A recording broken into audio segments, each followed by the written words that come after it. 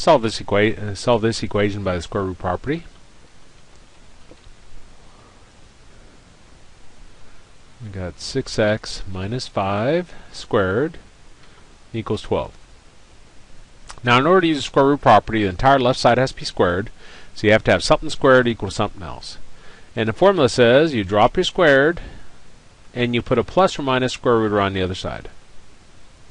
Now, always in math, you should simplify your radicals before you go on. 12 is 2 times 2 times 3. Remember, the square roots, we're looking for a pair of somethings. Well, here's a pair of 2's. A pair of 2's is going to come out in front as a single 2. So I got 6x minus 5 equals plus or minus 2 square root of 3. Now, our goal is to get the x by itself, so I'm going to take the negative 5 over, and it becomes a positive 5. And then I'm going to divide both sides by 6.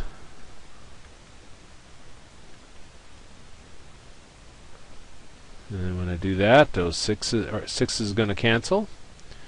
And I get x is equal to 5 plus or minus 2 square root of 3 over 6.